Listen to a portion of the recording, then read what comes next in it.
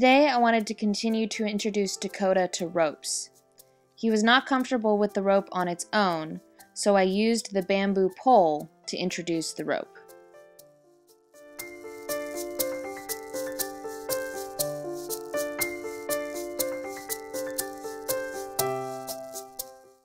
The rope, the pole, and my proximity were a little too overwhelming for little Dakota. In a previous episode, I talked about wanting Dakota to learn that escape was not the solution. Here, I keep the pole on his back until he stops moving, so that he learns that running away is not going to remove the stimulus that he doesn't like. All horses have a learning curve that goes up, sharply down, and then back up again. They usually are their worst right before they gain understanding.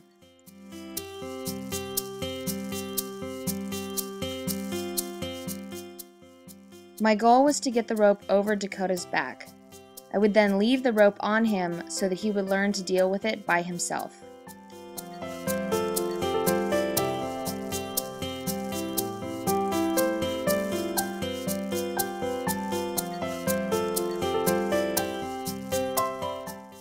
Today I started Aries in his favorite corner on his left side.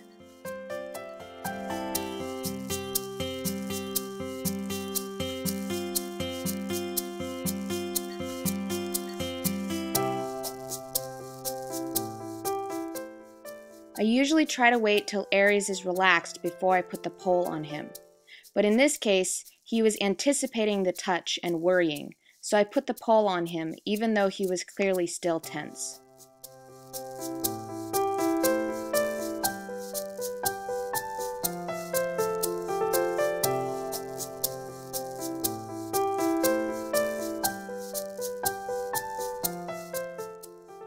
Here I ask Aries to turn around so we can work on his right side.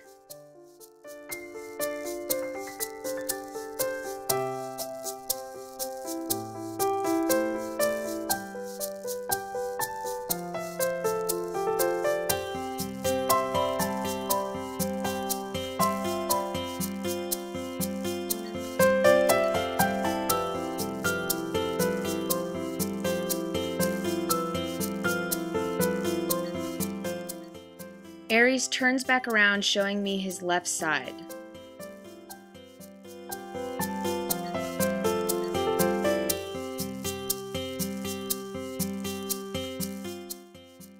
I wanted to make sure he was still comfortable with being touched on the left before I again asked him to turn around and show me his right side.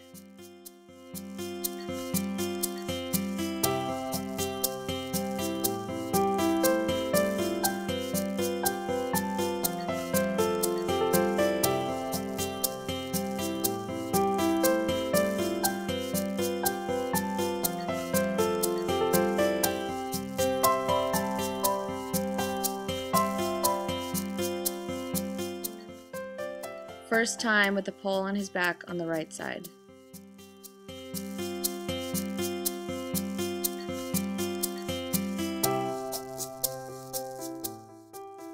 Even though he is quite jumpy, I try to remain as quiet and smooth as possible.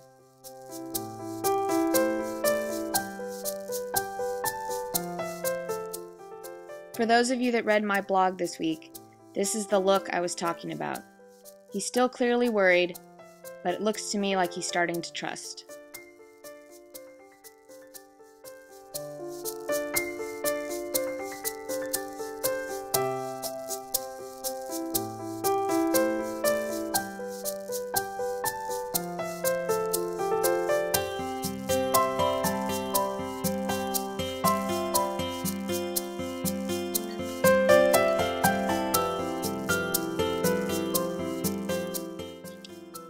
Today was going to be more work with the rope for Dakota.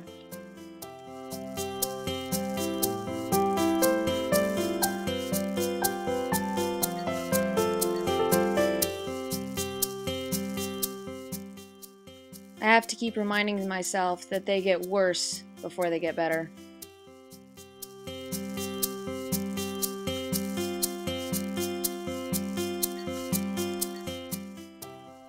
Dakota finally did stop, and I used my handy bamboo rope applicator tool to put the rope over his back.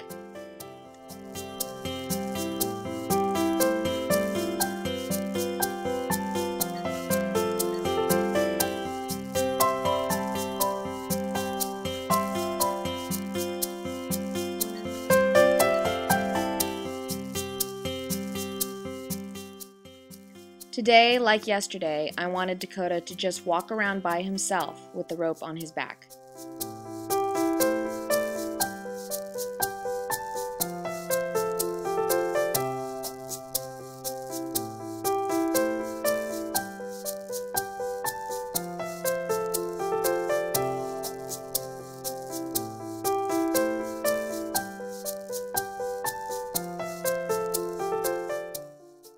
With Mustangs, I believe as long as you are not hurting or scaring them, everything is progress.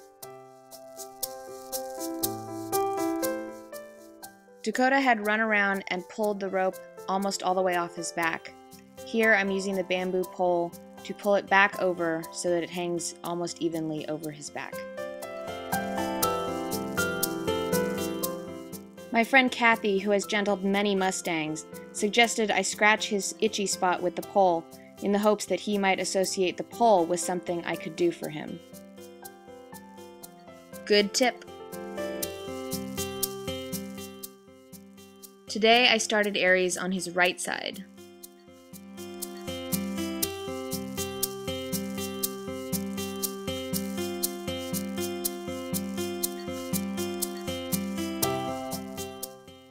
Aries' acceptance of the pole on his back has improved so much in just 3 short days.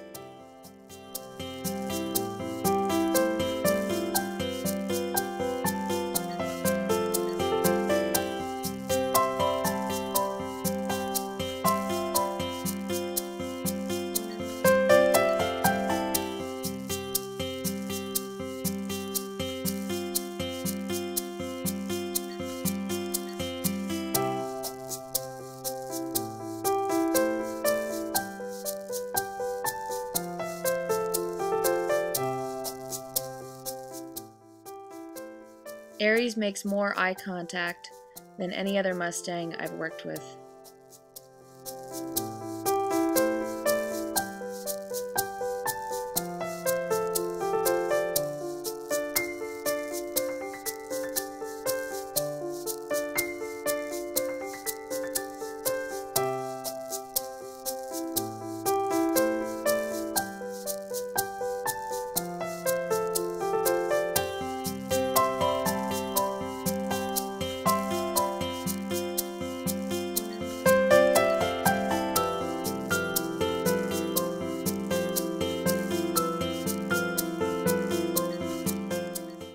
As I stood near him, I just got the feeling he might be interested in giving me a sniff.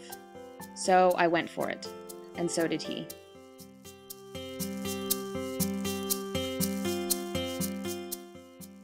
That first sniff was his biggest effort. He never quite got that close again that day.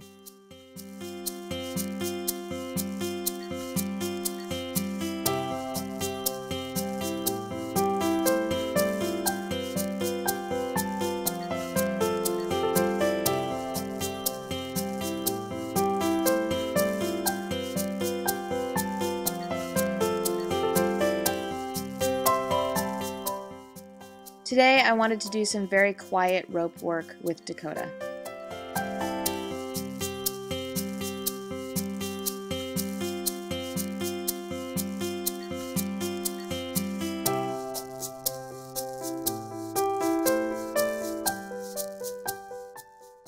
Notice who's ever watchful in the background.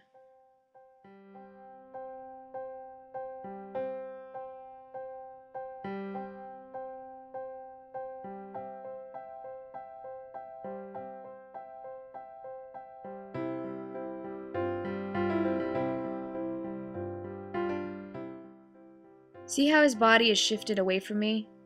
After noticing that, I wanted to work on having him turn towards me rather than leaning away.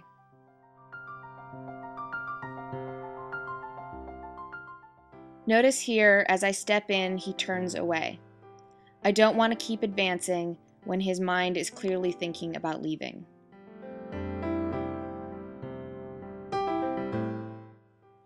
I believe trust is gained when I show him I both understand and respect what he is telling me with his body.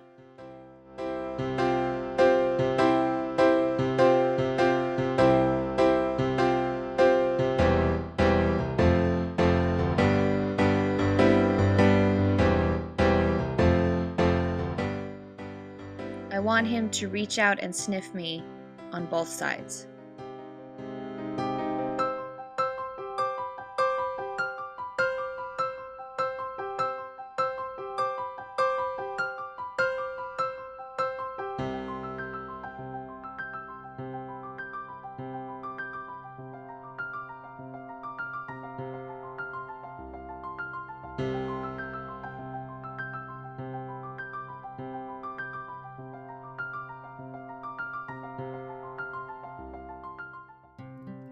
Every horse has that spot on them where if you itch it, they immediately turn to butter. I found Dakota's spot.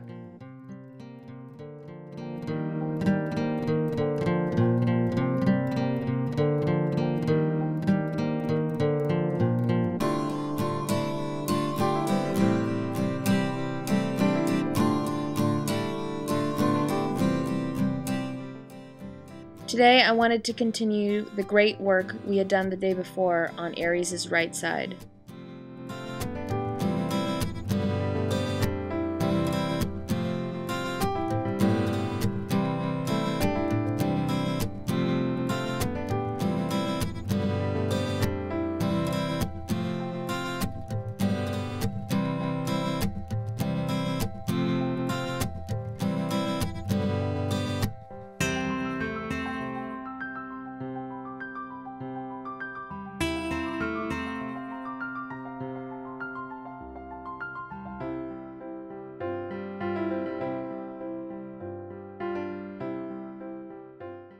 Today, Aries invented a game, a sniff and retreat game.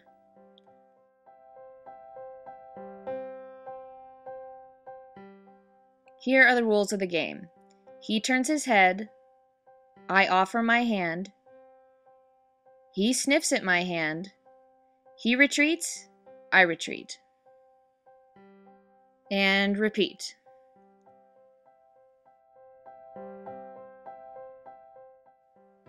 He very quickly figured out the rules of the game. I was very careful to make sure he was in charge of the game. I only offered my hand when he turned his head.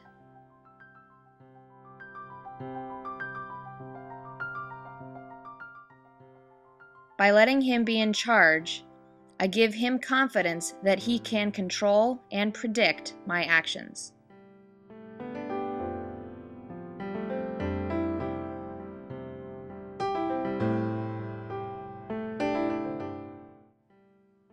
We did play the sniff and retreat game on both sides.